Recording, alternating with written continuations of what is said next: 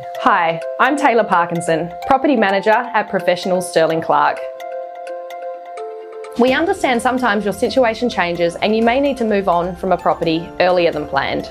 A lease agreement is a legal binding contract, so consider your options carefully before entering into any such agreement.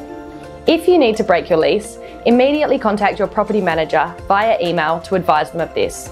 You will then be required to complete the request to break lease form, which we will provide to you. Breaking lease is a breach of contract, therefore there are fees and charges associated with doing so.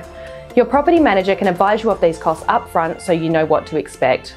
Prior to advertising the property, you will need to advise your property manager of the date you plan to vacate the premises. It is important that you do not stop paying rent regardless of if you have moved out of the property. We will keep you updated on the progress of reletting the property and contact you immediately once we have secured someone so you can cease paying rent.